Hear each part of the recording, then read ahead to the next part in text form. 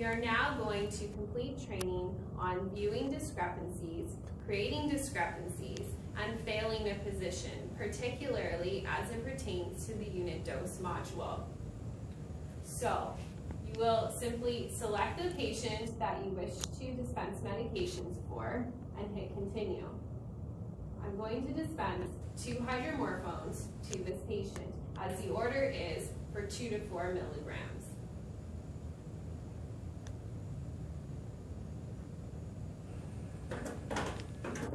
The medication now dropped from the unit dose module. If perchance the unit dose module failed, just like a vending machine sometimes doesn't give you your bag of chips, you will simply select the medication and enter either too many or too few. In this case, I wish for 2 tablets to come down, and let's say I only received 1.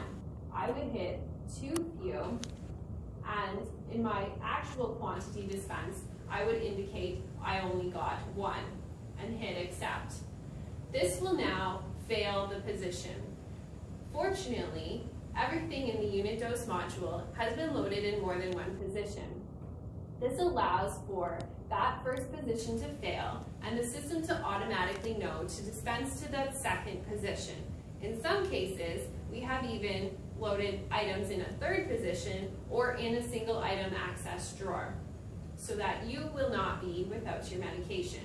So while this window doesn't come up to inform your system administrator of the failed position, rest assured that you do not need to immediately phone us unless you absolutely cannot receive your medication from any of these positions or another station. When I selected too few, it automatically created a discrepancy for that patient.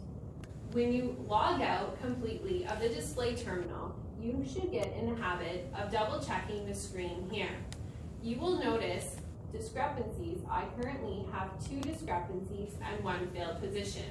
Failed positions pertain to pharmacy specifically, and only pharmacy can correct a failed position.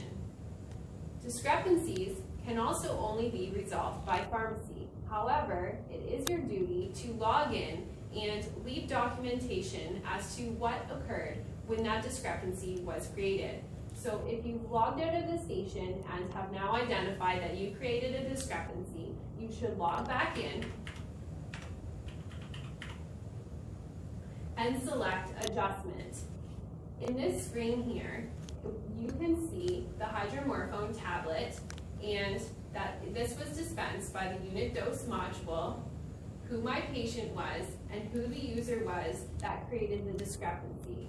You will have an opportunity to type a message in this box about what occurred when the discrepancy happened.